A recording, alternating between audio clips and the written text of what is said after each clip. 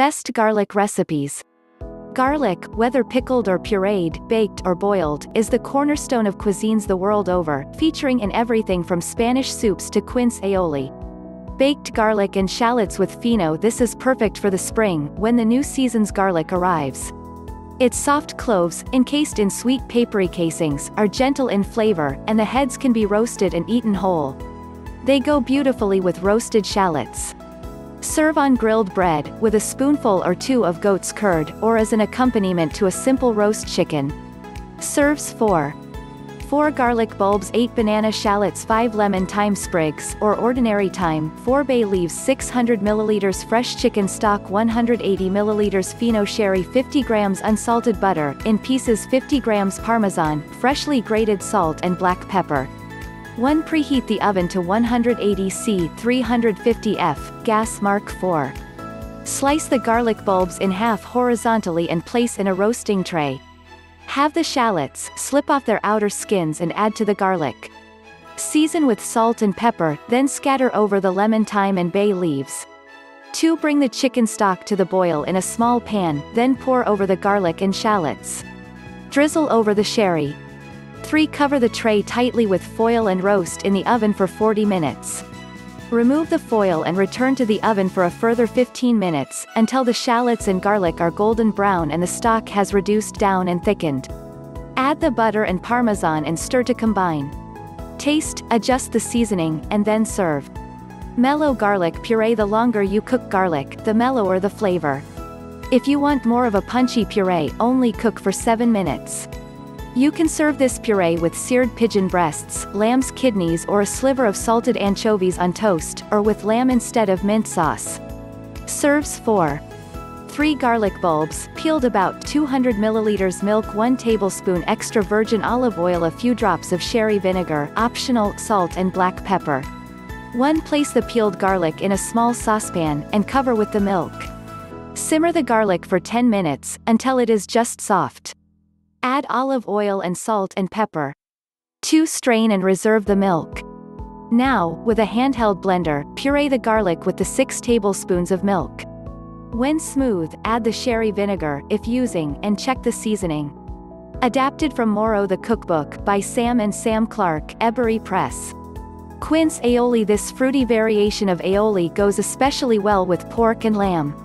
It's best to use a food processor or mixing bowl when you're dealing with something as dense as membrillo, but if you're just using a pestle and mortar, melt the membrillo down first with a tiny bit of water over a low heat.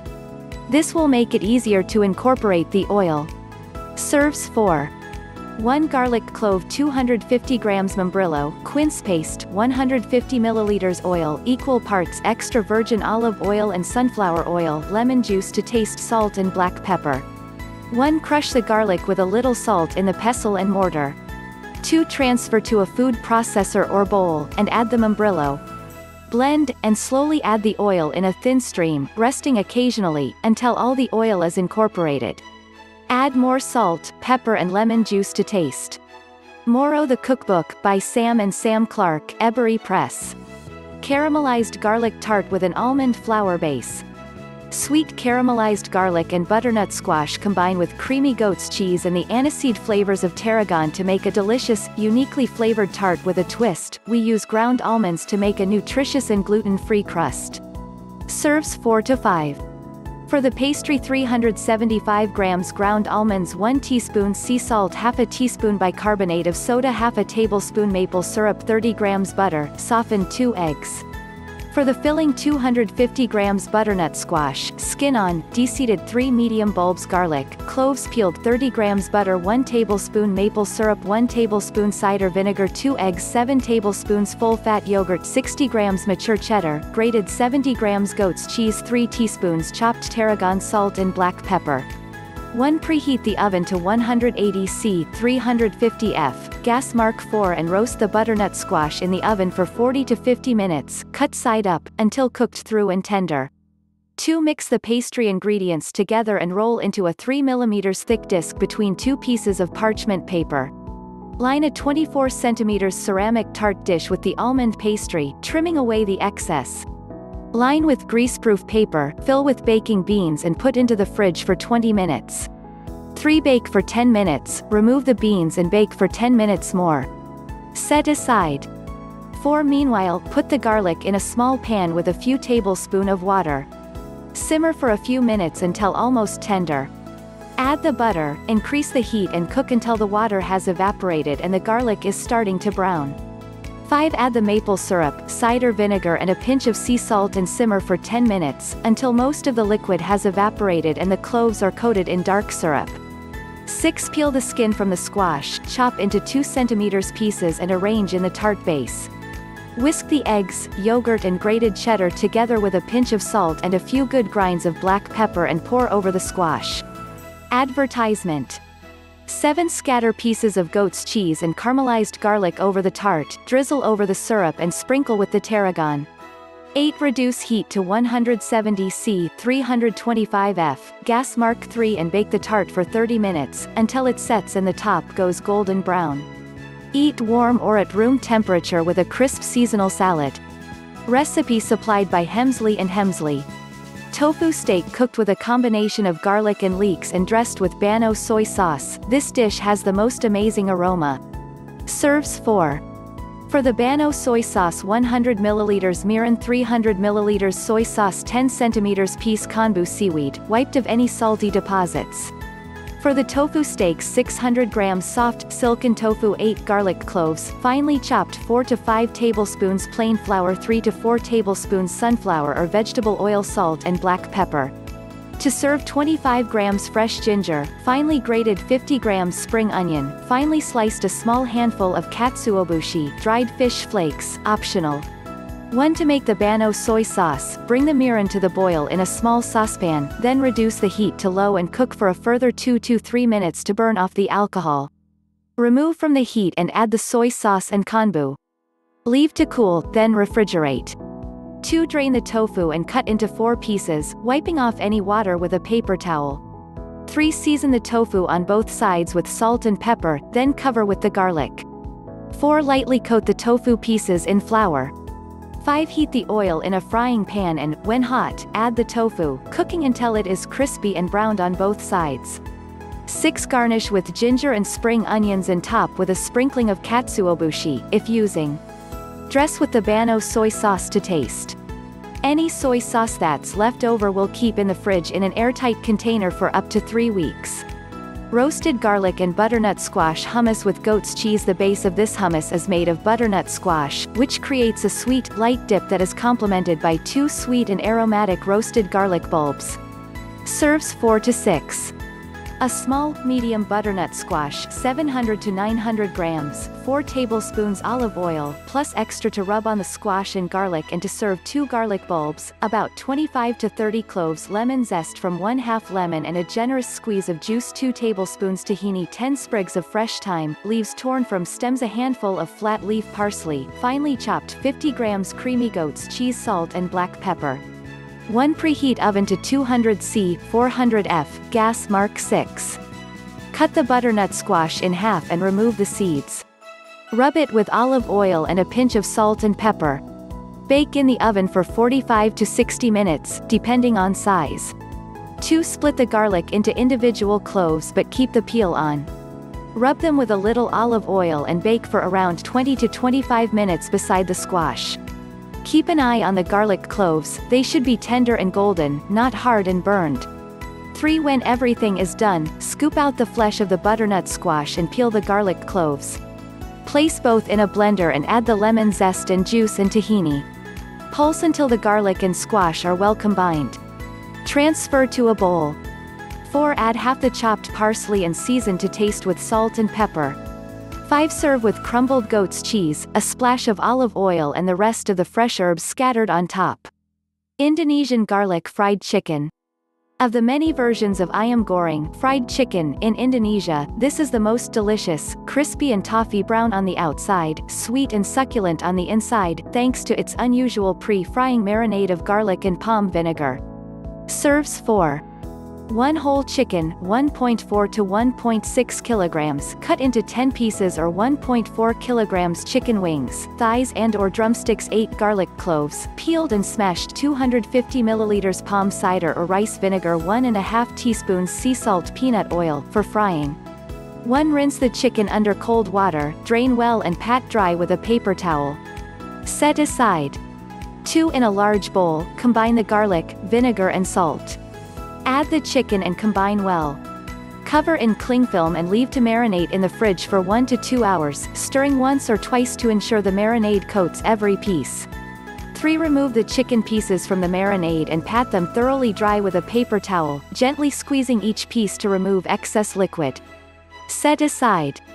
4. Add oil to a depth of 2½ centimeters in a 30 centimeters frying pan and place over a medium-high heat until hot but not smoking. Gently slide as many of the chicken pieces into the oil as will fit without touching. You'll probably need to fry the chicken in 2 batches. After about 10 minutes, when the chicken has turned deep golden brown and crispy, turn it over and continue to fry. It should take 20 to 25 minutes in total. Test by poking a fork into the thickest portion and pressing down on it. The juices should run clear, not pink. 5. Remove the chicken pieces and let them drain on a wire rack or paper towels for a few minutes before transferring to a serving platter. Serve immediately. Korean pickled garlic manuljangaji is a traditional side dish in Korea. The garlic cloves are first soaked in a vinegar brine for a few days, before being pickled in a soy brine. Through this 2-step process, the garlic loses much of its pungent bite and becomes slightly sweet and tangy. Makes 1 large jar. 500 grams fresh garlic, about 8 to 9 whole heads. For the vinegar brine, 150 milliliters vinegar, 1 tablespoon sea salt, 400 milliliters water. For the soy brine, 150 milliliters soy sauce, 60 milliliters vinegar, 3 tablespoons sugar, 400 milliliters water. 1. Separate the garlic cloves. Soak in hot water for 30 minutes or longer, which will help the skins come off easily. Peel and remove the root ends with a small knife. Rinse and drain. Add to a large sterilized pickling jar. 2. Stir the vinegar brine ingredients together until the salt has dissolved and pour enough over the garlic cloves to submerge them. Secure the lid and leave to stand at room temperature for 5 to 7 days. 3. Bring the soy brine ingredients to a boil, and gently boil for 5 minutes over a medium heat. Allow to cool completely. 4. Drain the vinegar brine from the jar. Pour the cooled soy brine over the garlic cloves. Make sure all the garlic cloves are submerged. Close the lid tightly and leave to stand at room temperature for 2 weeks. The garlic can be eaten at this point, but it will taste better as it matures. Refrigerate after opening. The garlic cloves will keep for a few months. This is a noble and sustaining soup found throughout Spain, especially in Castilla-La Mancha. Despite regional variations, the main ingredients of this soup are always the same: garlic, eggs, bread and paprika. Serves 4 tablespoons olive oil, 4 to 5 large garlic bulbs, broken into cloves with skin kept on, 100 grams cooking chorizo, cut into little pieces, 1 teaspoon fresh thyme leaves, half a teaspoon sweet smoked Spanish paprika, 1 liter chicken stock, 4 eggs, 8 slices ciabatta or sourdough bread, toasted and torn into rough pieces, salt and black pepper. 1. Heat the oil in a saucepan over a low heat. Add the garlic and fry gently for 15 to 20 minutes, stirring often, until the skins are golden brown and the flesh is soft. Remove with a slotted spoon. 2. When slightly cool, squeeze out the sweet garlic flesh by hand, discarding the skins, puree and set aside. 3. Meanwhile, add the chorizo to the pan and fry until crisp and caramelized. 4. Add the thyme, fry for a few seconds, then add the pureed garlic. Stir well, add the paprika and pour on the chicken stock. Bring to a gentle simmer and season to taste. 5. About 2 minutes before serving, poach the eggs in the soup and add the toasted bread. Taste once more and serve immediately. Moro the Cookbook, by Sam and Sam Clark, Ebury Press. Green garlic and scapes risotto. If you live in a green garlic and scape-less society, you can use a bulb of normal garlic and a leek instead of the scapes stems. Serves 2 40 grams butter, 1 tablespoon olive oil, 1 shallot, finely chopped, 4 rashers pancetta, thinly sliced, 1 bulb of new, young garlic, cloves peeled and halved lengthways, 100 grams arborio rice, 500 milliliters chicken stock, half a head of romaine lettuce, chopped, 1 bunch garlic scapes, or 1 leek, finely chopped juice of 1/2 a lime, 75 grams frozen green peas, 4 tablespoons parmesan, grated. 1 in a saucepan, melt 2/3 of the butter with the olive oil. Add the shallot, pancetta and green garlic cloves. Cook for about 5 minutes without allowing them to color. 2. Add the rice and stir thoroughly for a minute or so. Now add the warm stock, a ladleful at a time, stirring in between and allowing a few minutes for the rice to cook before adding the next ladleful. After about 10 minutes, add the chopped lettuce and stir. 3. Once the lettuce has wilted, add the chopped scapes or leek. 4. Add the lime juice and stir in the peas. Check the rice and add a little more water if needed. Cook for a few minutes more, stirring continuously, until the peas are hot and the rice is tender. 5. Add the cheese and the remaining knob of butter and serve immediately. News is under threat. Just when we need it the most. Millions of readers around the world are flocking to The Guardian in search of honest, authoritative, fact-based reporting that can help them understand the biggest challenge we have faced in our lifetime. But at this crucial moment, news organizations are facing an unprecedented existential challenge. As businesses everywhere feel the pinch, the advertising revenue that has long helped sustain our journalism continues to plummet. We need your help to fill the gap. We believe every one of us deserves equal access to quality news and measured explanation. So, unlike many others, we made a different choice, to keep Guardian journalism open for all, regardless of where they live or what they can afford to pay. This would not be possible without financial contributions from our readers, who now support our work from 180 countries around the world. We have upheld our editorial independence in the face of the disintegration of traditional media, with social platforms giving rise to misinformation, the seemingly unstoppable rise of big tech and independent voices being squashed by commercial ownership. The Guardian's independence means we can set our own agenda and voice our own opinions. Our journalism is free from commercial and political bias, never influenced by billionaire owners or shareholders. This makes us different. It means we can challenge the powerful without fear and give a voice to those less heard. Reader financial support has meant we can keep investigating, disentangling and interrogating. It has protected our independence, which has never been so critical. We are so grateful. We need your support so we can keep delivering quality journalism that's open and independent. And that is here for the long term. Every reader contribution, however big or small, is so valuable.